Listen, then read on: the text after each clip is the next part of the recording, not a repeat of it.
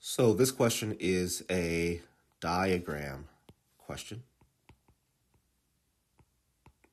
or at least I'm calling it a diagram question from a categorical standpoint because I call any question that provides some visual input a diagram question.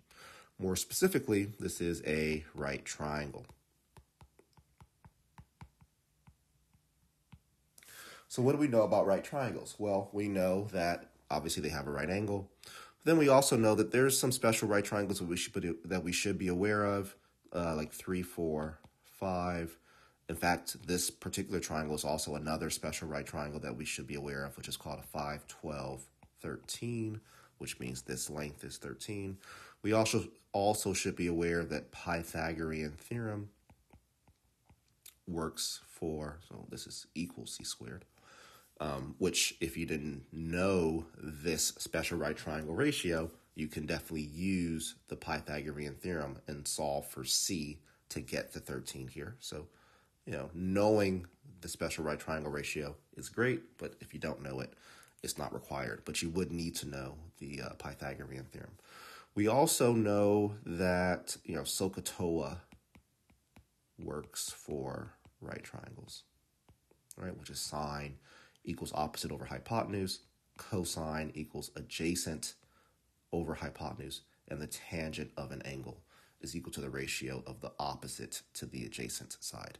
So the information we're provided here says in triangle RST above, point W, not shown, lies on RT. So I'm going to put point W right there, knowing that it doesn't necessarily have to be there, but it's somewhere on that line. What is the value of the cosine of angle RSW? So angle RSW would be, based upon where I have W, it would be this angle here. And then we're going to subtract, so that's cosine of angle RSW, minus the sine, which I'll use in green, minus the sine of angle WST. So WST would be there. Okay, so there's a couple of tricky things about this question. First of all, I recognize this W could be anywhere, which means that my angles are going to change, right? So how could I find the cosine of an angle that is going to change depending upon where I place this W? And that's really the first hint, because the question is not truly asking us to find the cosine of the angle. It's asking us to remember some knowledge, which is that the cosine of an angle is equal to the sine of the angle's complement.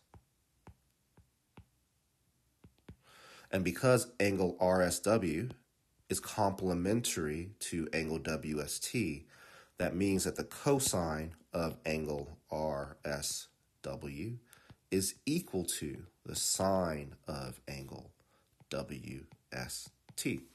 Now, if they're equal to each other, right, but we're subtracting them from each other, that means this answer here, right, the cosine of angle RSW minus the sine of angle WST, that must equal 0, right? Because if the cosine of angle RSW was, let's say, 3/4,